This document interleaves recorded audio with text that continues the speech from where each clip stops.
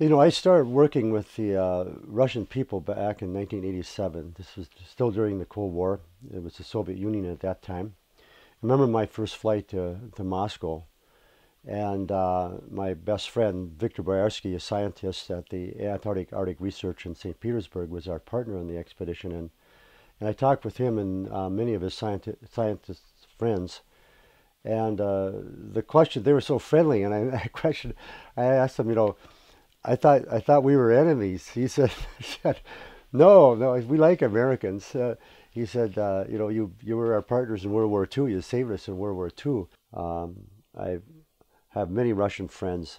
I spent a lot of time in the Soviet Union in Russia later, and and some of my closest friends are Russians. I mean, I met a lot of the scientists, and we bonded, within a very short period of time, which is unusual.